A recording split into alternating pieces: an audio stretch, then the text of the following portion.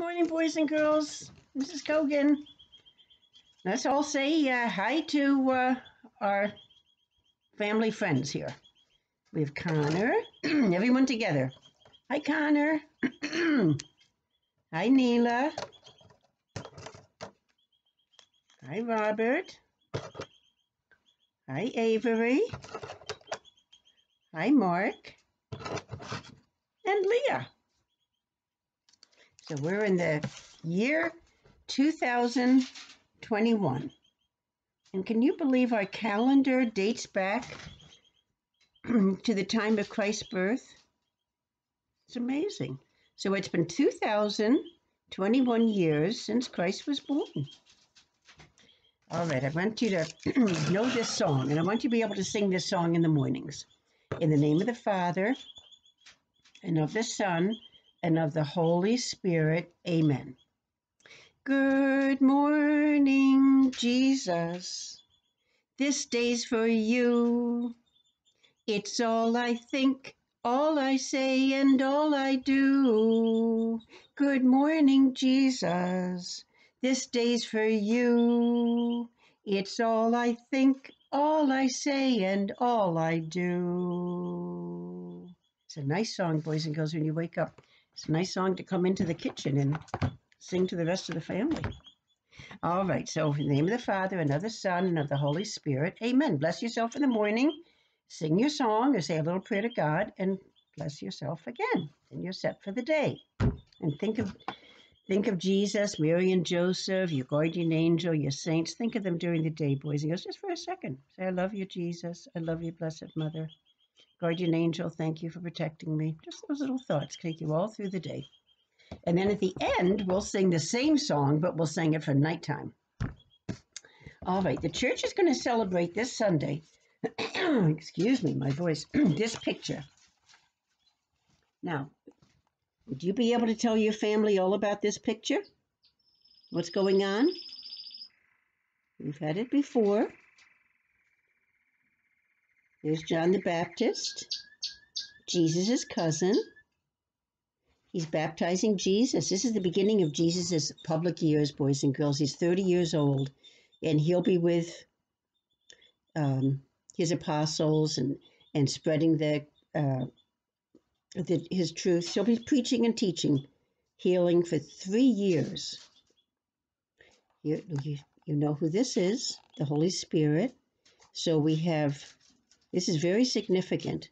We have the Father, the Son, and the Holy Spirit in this picture. Now, this is your promise. So we're going to get out our promise first.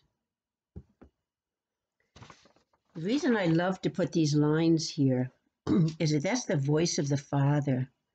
There were 2 times that God the Father spoke in the presence of Jesus, and everyone around him heard it. So this is the first time at the baptism. We have Jesus, God the Son, name of the Father, God the Father. This is the voice of God the Father, the Son, and the Holy Spirit. It's like making the cross of Christ on ourselves and remembering what Christ did for us. So John the Baptist is baptizing. Jesus comes along. But during the baptism, God the Father's voice says, "This is my beloved Son, with whom I am well pleased. This is my beloved Son, with whom I am well pleased." Everyone around heard that. All right, so we're going to turn our page, and it brings us to our baptisms. Now, this is very interesting. Her name is Sarah. She becomes part of Jesus' family. Now, notice she's not a baby. Most of us were babies when we were baptized into the Catholic faith. But Sarah looks like she's about our age. It says, Father Jim helped Sarah to the baptismal font. Everybody's font, every church's font is a little different, boys and girls, but notice St. Joseph on the Brandywine. It's toward the back of the church as we go out. Oh, my heavens. So here we are. Sarah is Father's pouring water over Sarah's head and saying, Sarah, I baptize you in the name of the Father and of the Son and of the Holy Spirit. Amen. Those are the words. Now Sarah puts on a white garment. She receives a lighted candle as a sign for the light of Jesus. Now, at our baptisms as a baby, our godfathers hold the candle. Here, Sarah herself, she's old enough, she's holding the candle, and she's wearing a white garment. Oils, oh, here's the oil. Sarah is a new Christian. Father Jim seals her with a gift. Oh, this is confirmation. She must be receiving her confirmation at the same time. With the gift of the Holy Spirit of confirmation. He marks a cross on her forehead with holy oil. But holy oil is also used, boys and girls, with the baptism ceremony, with the sacrament of baptism. And then again, in the back. And notice when at the back of the church, St. Joseph on the Brandywine, we have the holy oils back there. Look for them. Now, oh, she receives the first communion. So Sarah is being brought into the church for the very first time with her baptism, confirmation, and first communion. And Sarah's family all want their picture taken with her. It's very important to have pictures, boys and girls. So you can remember your families will have your families get up pictures of you. They're very, very precious down through the years. I want you all to know also the date you were baptized. I want you to know your godparents, who else may have been there. Now, the question of the week. Imagine yourself at Jesus' baptism. What do you see and feel? So think about that when you're alone. Put images in your mind, boys and girls. Close your eyes and think of that. Think of an image of Jesus being baptized. But in this case, too, it's not just seeing and feeling, it's also hearing. What is it you would have heard at Jesus' baptism? Family prayer. Dear Lord, thank you for the gift of baptism that makes us part of your family. Help us to treat one another with love and respect. Love and respect. The word of the week is baptism. Now, go to pages 13 and 14 in your Catechism Handbook. So here's 13.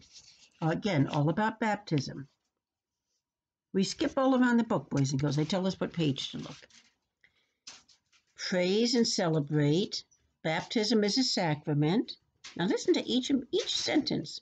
A sentence is a special not a sentence. A sacrament is a special sign of God's love. It gives you God's grace to make you holy. It helps you be more like Jesus. You become a child of God in baptism. You become a member of God's family, the church, the Catholic Church. When you were baptized, the priest said, I baptize you in the name of the Father and of the Son and of the Holy Spirit. Amen. You've all done crossword puzzles, have you? You're down, so you look for 1 down, you look for 4 down, then you look for 2 across and 2 across. If everything fits in, you have the right words. So that'll be nice to do with yourself, boys and girls. Or if you need help, have your family help you. Oh, now this is a very important page. This is great. Your baptism was a happy day. Very, very happy day. Tell the story of your baptism. You're the one that has to know the facts of your baptism. The day I was baptized was, so you want the day of the week, many times it's Sunday, and the date. I was blank old. Very important. God called me by name. My name is. This is very important. Your baptismal name. And the name you'll live out throughout your whole life. Your parents chose your names for you. They put a lot of effort and thought into it. And you want to know why they chose your name, why they chose your first name, why they chose your middle name. I was baptized it's important to know where you were baptized. I was baptized by Father or even a deacon. We have Deacon Michael in our church now. But if you've had a priest or a deacon, you can fill that in. Deacons can't celebrate Mass, and they cannot the sacrament of reconciliation. It must be those two must be priests. But the deacons can help out in so many wonderful ways. It's terrific. My parents are. My godparents are. Do all of you know your godparents? Very, very important to know your godparents and thank them for being godparents and write them letters. Call them, They may be aunts and uncles, they may be close friends. So you want to acknowledge the fact that you're very grateful that they said yes to be godparents. Other people who shared my happy day were, so everybody's sheet is going to be different. This is very important. After you fill this out, you can cut this one out because you've already finished the back and put it on your refrigerator or put it in a very special place for if you have treasures, like a little treasure box that you keep things in. Now on the last page, boys and girls, I cut this out. This you'll have this on your last page. No, I cut these out. It said we celebrate baptism. This is your last page of your promise book, and it has the priest or the deacon. It has the baptismal font. It has you, the baby, or if you're older. It has mother, father, and then I just put a little bit of tape here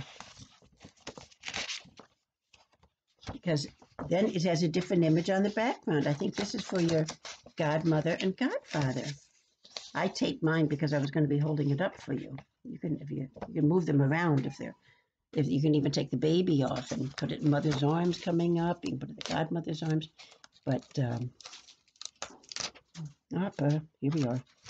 I also I kept this loose because baptism, I think maybe during the baptism, like most babies arrive with their white garment already on them. Sometimes the church will give you a little white bib or a little white smock, but you usually always wear something white to show that your soul, boys and girls, is totally immaculate.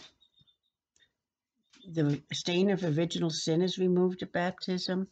Our soul is just in a beautiful state at this point. We want to keep it that way all through life. The candle is usually in the hands of the godfather, but you notice with Sarah's being a little older, she was holding it herself. So cut these out and have fun with them. Do whatever you want to with them. They give you lots of little things to do. All right. Now we have our rosary, boys and girls. We're on this is the Luminous Mysteries, which is the public life of Christ. Now, Christ's public life began with his baptism. There's a beautiful tie-in between the baptism of Jesus and this is called his transfiguration. Can you say that? Transfiguration, 5 syllables. Trans means to change. Figuration is like his person. His person has been changed. And what changed about Jesus was Jesus is the fourth mystery of light. Jesus is transfigured. He becomes startling white, boys and girls, like a shiny light. It's like a light is shining through him. He brought James, Peter, and John up to a high mountain.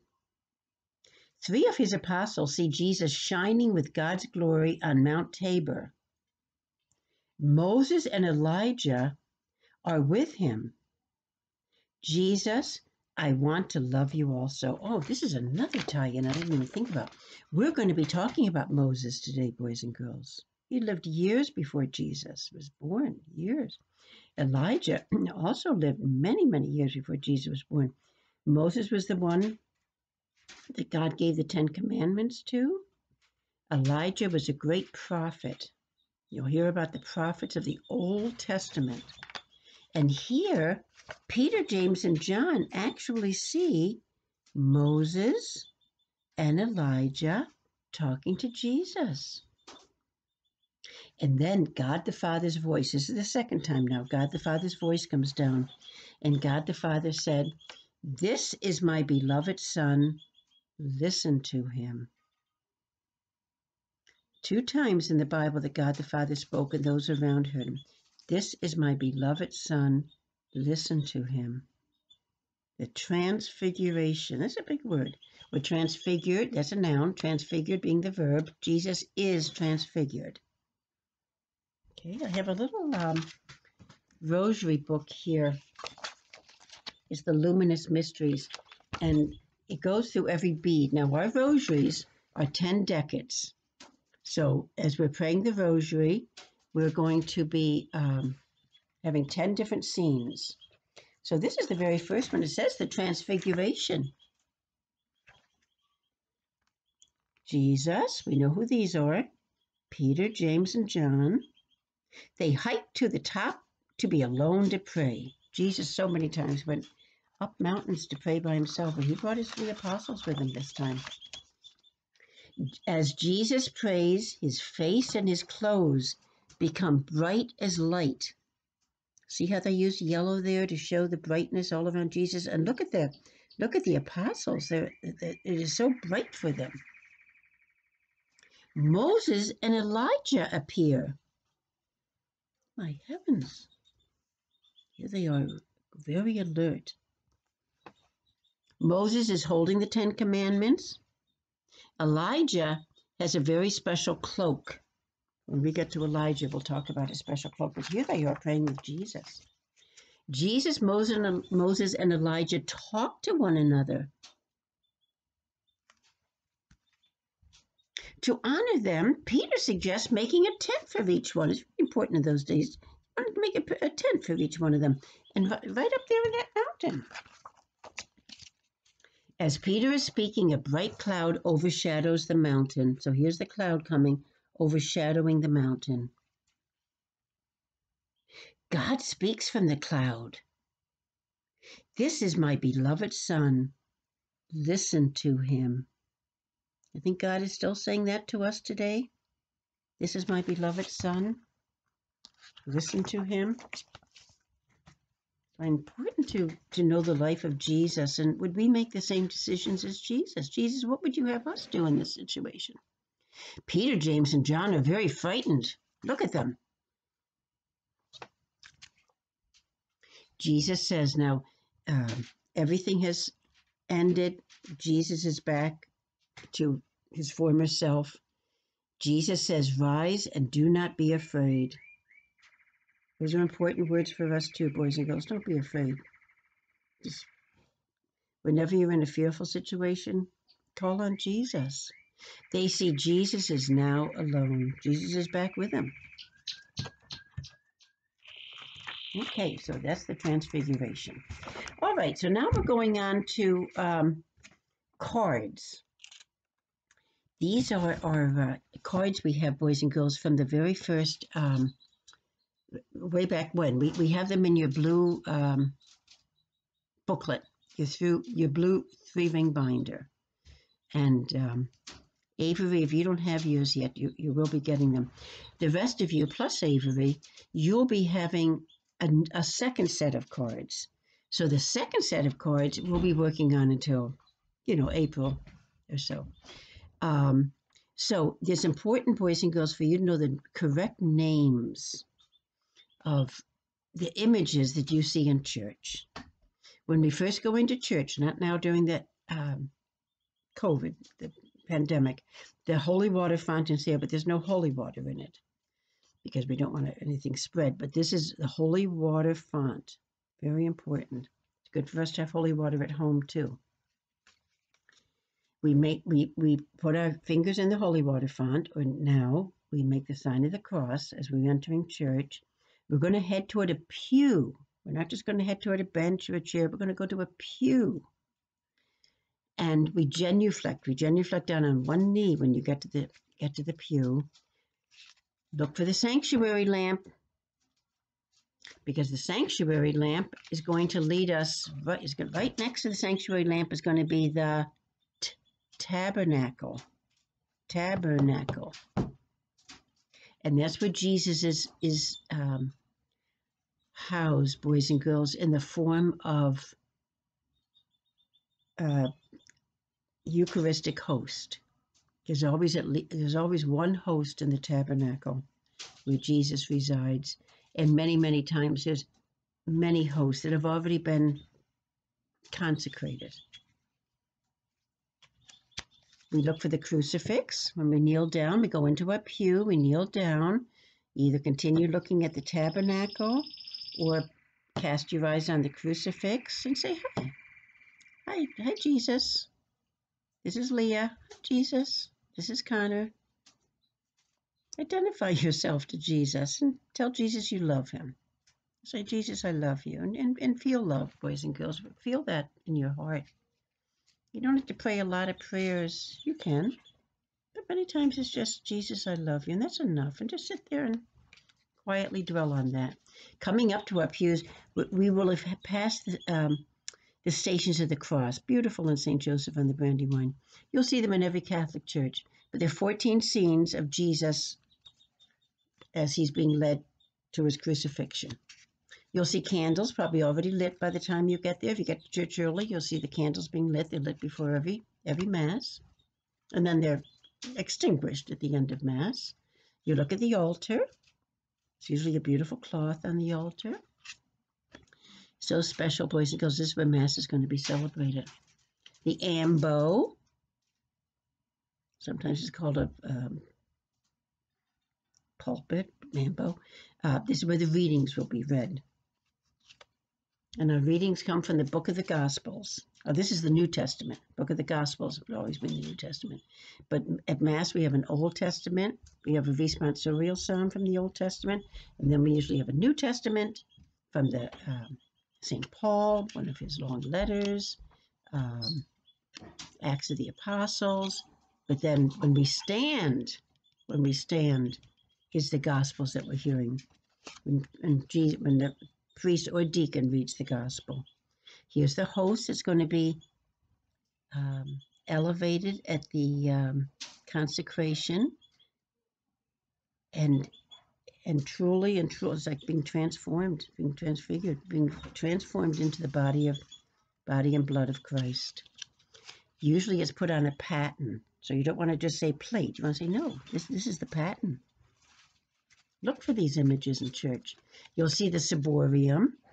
So you'll see the lid off and many hosts in the ciborium. And then the ciborium will be brought down, distributed for Holy Communion. The chalice, we don't say the cup, we say the chalice, is where the wine is going to be changed into the blood of Christ. Cruets. We don't keep the wine after Mass, boys and girls. The priest right now, wine isn't being distributed to the parishioners, but the priest will consume the wine. There's always bread and wine at Mass, and you'll see Father carefully washing the chalice before the end of Mass. You'll see cruets. This is where the wine is kept, put into the chalice. This is where water, there's a time at Mass where Father washes his hands. There's another time when the wine is poured into the chalice, a little bit of water goes in there too. Watch for these. That's a symbol of us being joined with Christ. Father will be wearing a chasuble. And you have these words, being able to look at the words. You're good readers now. Look at the word and be able to say chasuble. Different colors. Red would be a very special, many times a celebration of a martyr, many times like Pentecost, when the Holy Spirit came down, Father was wearing red. You'll see him wearing purple. We saw that during Lent. Green, the ordinary time. We're entering the ordinary time now. Purple. White. This is a stole. Father will have this under his chasuble. All these garments have very special meanings. Father will also always put a stole on when he hears your confession. Next year, when you make your first confession, and then for the rest of your life, you'll always notice the priest will put the stole around his shoulders for the confession. But he has it on also under his chasuble. This is a surplice. We don't see surplices in our church. You do in many churches. The altar boys or the altar girls may have black on, and then this would be a surplice, kind of down to their waist. Our altar servers wear robes. So not during the pandemic now, but afterwards, boys and girls, wonderful for you to step up and say, you know, I'd like to be an altar server. I'd like to be an altar boy. I'd like to be an altar girl. You're right up there with the priest during Mass. It's wonderful. A mitre, if a bishop comes to the church, for confirmation, for example, if you have older brothers and sisters being confirmed, you'll notice a mitre. This is what he has on his head. But you might want to say a headgear. No, you say, oh my golly, that's a beautiful mitre. People are very impressed. Monstrance, adoration chapels, boys and girls. Many times we'll put the host in this beautiful, beautiful image called a monstrance. And people will pray. They'll kneel on both knees coming into the church as the monstrance is exposed. And they kneel down. It's a quiet time. They kneel down and honor Jesus. Sometimes we have it in our own church. Sometimes we have a special adoration chapel. St. Anne's, for example, in Wilmington. Altar bells. We don't hear altar bells in our church, but many churches you'll go to, you'll hear a bell, and it's always calling our attention. So when do you think bells are going to be rung? Before the consecration. Before the consecration. So look for that. They're usually lovely bells. Pretty bells. This is a thurible. I wouldn't have even have known this name myself, but it's good for us to know the names of everything. A thurible. This is when incense, and the incense is frankincense. This is when incense is used for certain ceremonies, certain masses. But the incense is put in the thurible. It's hot, and they have coals in there, and put a little frankincense in, and this priest will swing it many times, three times, swing it out around the altar. He may swing it toward the congregation, and it's called a thurible. Oh, this is a confessional. Sometimes churches have confessional that look like this. You stand out like this. The priest would be in the center, behind a grill. The penitents would be one on one side or one on the other side. Ours is down at the back of the church, boys and girls. As you're leaving church, it's to the right. You'll see a door. You'll see two doors. Now, many times you'll be receiving confession. For your first confession, you'll be up in the altar area. For your other confessions through St. Joseph on the Brandywine, many times the priest will come over to our religious education classes, and they'll go into a particular classroom. You'll line up, and we're back to the baptismal font. And many times the priest uses a shell to pour the water over you. It's a very symbol of a shell. Holy oils, that's back in the back of the church. I think it's called an ambry that holds the holy oils. And you'll see the 3 different holy oils. Before Easter, each church receives holy oil. So we're back to our, oh my golly, we're back to our beginning again. So you'll go over these, boys and girls. I just realized it's what time it is. Okay. This is our look at your saints now. We have the Holy Family. Right after Christmas, our first Sunday was the Church of the Mass of the Holy Family. You have Jesus, Mary, and Joseph working together. Color these, boys and girls. Get out your paints. Get out your magic markers. I've been using colored pencils. I have these nice soft colored pencils now. This is St. Paul. I want you to be aware of St. Paul. We're going to be talking a great deal about him, because we usually have readings from St. Paul at most every single Mass. We're still sitting when St. Paul is read. But he was a great, great evangelist. He traveled so much for Christ. He wasn't always for Christ. At first, Paul didn't believe that Jesus was the Son of God. But when Jesus appeared to Paul after his resurrection, Paul knew that he had been wrong. Soon he gave his life to Christ and spread the good news everywhere he went. St. Paul said, I can do all things through Christ who gives me the strength. You can say that yourself. And he's writing to the Philippians. Philippians chapter 4, verse 13. So we can say the same thing. Each one of us say it ourselves. I can do all things through Christ who gives me the strength. It's not your strength, boys and girls. So whatever you do, the accomplishments you have, thank Jesus for them. Jesus, thank you. Blessed Mother, thank you. Dear God, help me be as brave and dedicated as St. Paul. So we'll learn a great deal about St. Paul. And the very end now, boys and girls, we're at 30 minutes, and we usually try to keep this to 30 minutes. I'm going to read from Moses. Now, I'm going to read a little bit from Moses, then we'll end. We'll have our ending prayer. And if you would like to stay on, I'll continue reading the rest of Moses. If not, boys and girls, can you go over Moses with your parents? Your parents can tell you all about Moses. If there's anything they question, you want to look up in a child's Bible, you want to look up in a family Bible. But Moses is who we're going to cover today. And I'm going to continue reading until the end. We'll decide 1, 2.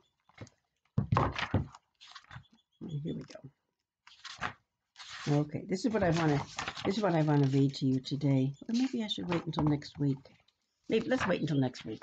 But we have Moses being found as a baby. See how much you can learn from your parents this week. And then we'll read this next week. This is Moses as a baby. Looks like he's being found, doesn't he? You don't see babies in a basket on the river. This is called burning bush. This is fire, boys and girls. But the tree isn't being burned. And you know who that gentleman is? It's Moses. God is speaking to Moses. Here, Moses is leading his people out of Egypt. Remember when Joseph in the coat of many colors and his family came down to Egypt? The Egyptians, the Hebrews became very, very strong, and the Pharaoh and his the country feared them. It feared their strength, so they made them slaves. But God wanted His people free, and He led them out of Egypt across the Red Sea. I'm sure you've heard this. When the waters rose, even the sand down at the bottom totally dry. This is their wanderings. They wandered for 40 years, and then they went into the Promised Land. Bread from heaven, and Moses receiving the 10 Commandments while in the desert. So we'll hold this till next time. But in the meantime, boys and girls, see how much you can learn this week about Moses. Will you do that? Moses. Okay, I'm on that song at the end now. In the name of the Father, and of the Son, and of the Holy Spirit. Amen. Now, at nighttime.